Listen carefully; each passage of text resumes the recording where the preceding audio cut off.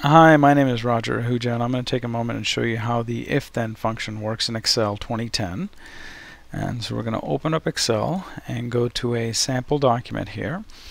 And what we're going to do is we're going to look at this cost column, and we want a response over here based on whether it's less than 10,000 or greater than 10,000. So we're going to do an equal if, begin parentheses, and then the test, which is the field name, is what we're going to use here. So J2, as you can see, this is J and this is 2. So we get to J2 is less than 10,000. Then we're going to put in a 1. And if it's greater than 10,000, or if it's false, then we're going to put in 50,000.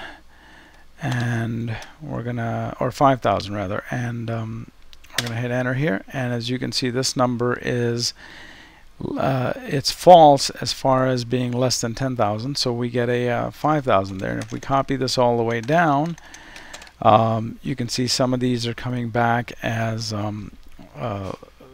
being 1 and being true, and 5,000 being false. So here we're going to modify this.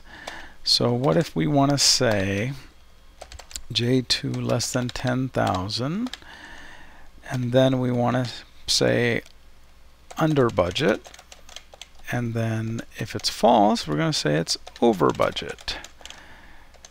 And then notice I had to put the words in quotes. And then now if we copy these down, you can see that some of them come in as under budget and over budget. And that's it.